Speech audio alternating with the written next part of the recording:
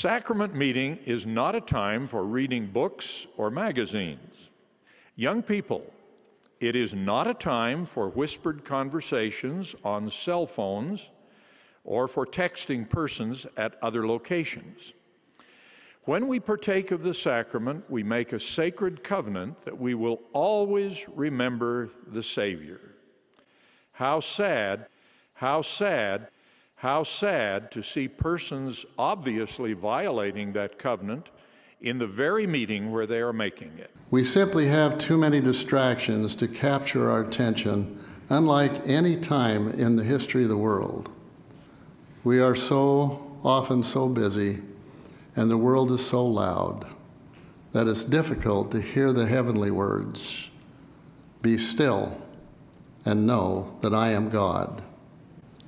Handheld devices such as smartphones are a blessing, but they can also distract us from hearing the still, small voice.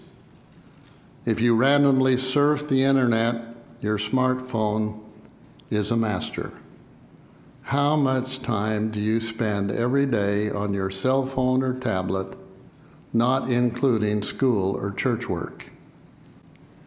There is use in appropriate, and they are a blessing.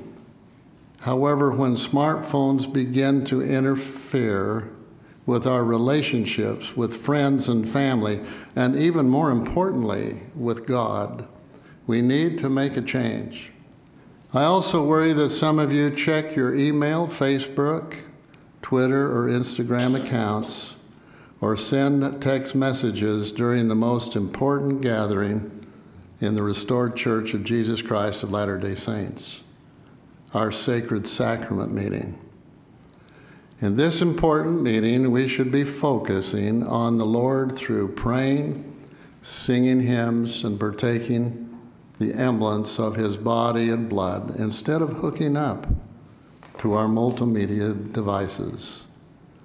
You cannot connect to the Spirit during the presentation of the sacrament while looking at or sending a message on your smartphone or your tablet.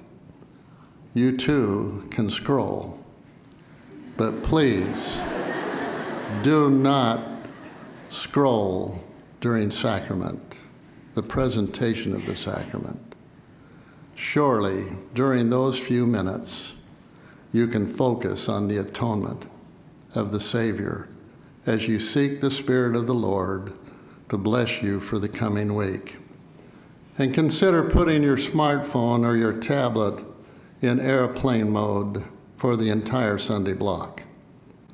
You will still have your scriptures, general conference talks, hymn book, and manuals, but will not be distracted by incoming text messages or push notifications.